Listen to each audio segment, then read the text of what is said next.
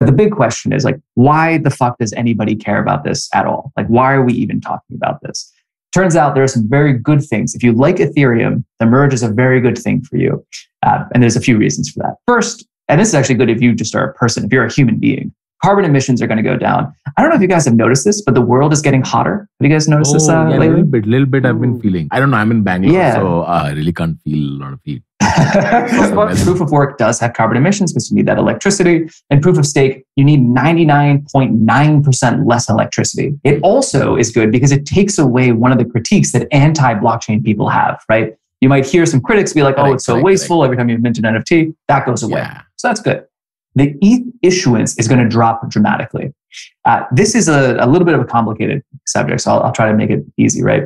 Every day, ETH issues new ETH as rewards for the miners in a proof of work system, right? Right now, those rewards are worth about $20 million a day. That's a lot of money that's going out of the system, right? And that is the price that Ethereum has to pay for security. Those are like the bribes that it gives to people around the world to come and secure the network by giving it electricity. In a proof of stake system, the bribes are much, much smaller because instead of having miners paying for electricity and then need to be rewarded for the cost of electricity plus their effort, now it's just a simple reward on its own. So it's going to go from an emission rate of 4.3% per year, that's basically inflation, down to 0.4%. So it's going down 90%. And that is really good for supply. And the emission rate is high because in proof of work, all the machines have to fight against each other. There's a lot more work being done, whereas in proof of stake, there's a lot less effort in fighting with each other. So, with staking, you have a reduction in circulating supply, right? What this means is that when you stake, you are literally giving your ETH to a validator, right? Or you are running your own validator, which means you are no longer able to sell it as easily as you once were. Right now, there's some degree of lockup. I'll talk about that in a second. But in proof of stake systems like Solana, most of the Solana on the Solana network is staked and is earning those interest rewards, right? Right now for Ethereum, only about 10% of ETH is staked because it's only the beacon chain. But once the merge happens, we expect a lot more ETH to get staked. And more ETH that's staked means less supply that can be sold. So again, it's that same dynamic. It's good for supply. It ought to be good for price. The merge also has a few other benefits. It's just kind of good in general, right? Some other fun stuff is going to happen. ETH is going to start to get faster, not right now, but a little bit into the future. Proof of the merge and kind of moving to proof of stake is an important milestone on the road to getting faster. From a general like kind of crypto morale standpoint, this is basically the only positive narrative we have right now in the bear market where everyone's shitting on crypto. It's nice to see like big technological upgrades can happen in a decentralized way. That's a big deal. And if you're a gamer, as I know some people watching this will be, your gaming computers are probably going to get cheaper because now demand for these graphics cards is going to go down. So that's good. It'll be cheaper to play Fortnite or whatever the fuck people are playing these days. That's all the good stuff that's going to happen. Let me tell you about some stuff that's not going to happen. The first thing that's not going to happen is that ETH is not going to get noticeably faster. ETH is going to remain fairly slow because this change is happening just on the consensus layer, right? It's just the consensus mechanism that's changing, not what's called the execution layer. You know, to have another metaphor into the mix, imagine ETH like a sandwich, right? You have like your bread, you have your meat, you have your lettuce, you have whatever else. We're just swapping out the meat.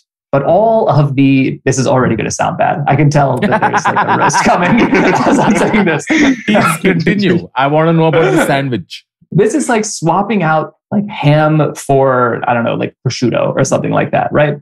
But all the other stuff is staying the same for right now. And it turns out that it's actually like the lettuce and the onion that make the network faster, right? So we're just changing out one layer. What about the ketchup? Is that still going to be there?